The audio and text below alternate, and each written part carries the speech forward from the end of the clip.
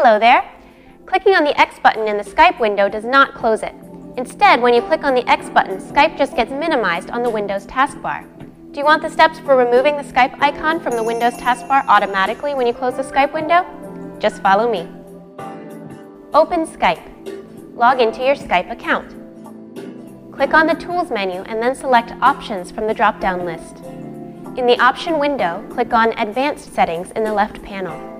In the right column, uncheck Keep Skype in the taskbar while I'm signed in. Click Save to apply changes and exit the window.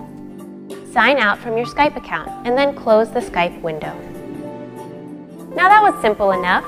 Keep watching for more such easy-to-follow tips.